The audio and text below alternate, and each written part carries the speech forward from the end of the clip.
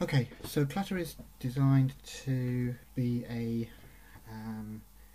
well, it's basically a glorified sampler, but it's one that should allow gesture generation or gesture manipulation of a series of samples in both a fixed medium, i.e. generating sounds for, say, acousmatic composition or whatever, and for in a kind of performance context, so live generation of gestures using sounds that you've pre-recorded and pre-edited, and it works once you've opened it. The first thing that comes up is a dialog asking you how many Clatter units you want to start with. There are up to 10 that you can use, which means you can have 10 banks of sounds and manipulate them all independently. We'll start with 1, but you will be able to generate other units on the fly from within the patch itself. So there are 2 panels that first come up having done that. The one on the left is a kind of general controls panel with levels and a record control here. You can choose the number of voices you want. The reason for this will become apparent, and as I say, you can add units if you want to later, and then there's kind of direct access to some of the DSP controls that you might need. And then on the right hand side, as I say, that is the Clatter unit. There are 2 modes for this. There's a sample bank mode, which is where you load all your samples, and then there is a kind of control instrument bit, which I've kind of dubbed the scrub screen, although there's more to it than that. So you can drag and drop a series of sound files, 1 or 2, or hundreds theoretically, or you can drag a folder or several folders, and the patch should be able to cope with that. I have to hang on, I have to take my dog out for a pee. Hang on.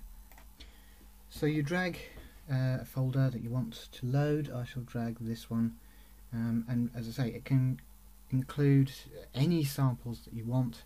There should be sounds that you like, and they should be sounds that have been edited well.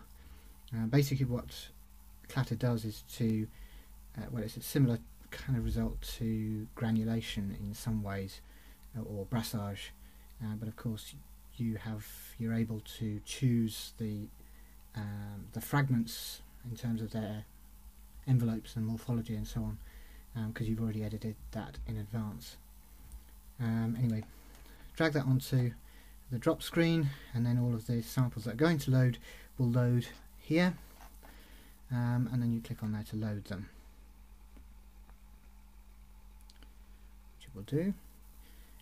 Obviously you need your audio to be on. If it isn't on already, turn it on, and then you can audition these sounds independently here. And once you've decided that you like the sounds that you've imported, you can go onto the scrub screen mode, and the first thing that comes up is there are a series of modes for the screen itself. The first one is tiles, and each one of the tiles that comes up, when you click on it, will trigger one of the sounds that you've imported. You can tell that the sounds I've chosen, they've got fairly dramatic shapes anyway.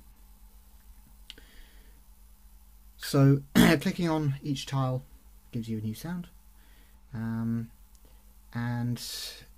obviously that's represented down here, and you can change the overall volume of the output of that of the sounds that you're sending. You can also choose the transpositions of those sounds. So there are 2 modes for this. One is diatonic, so you can choose transpositions according to the diatonic keyboard.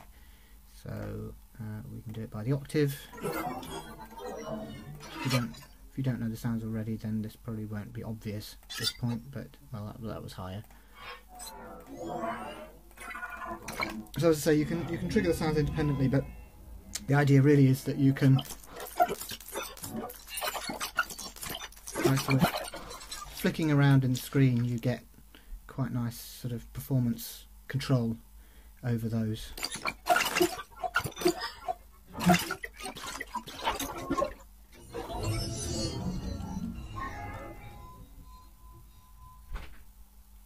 and obviously you can react to the sounds themselves in terms of how regularly you trigger them.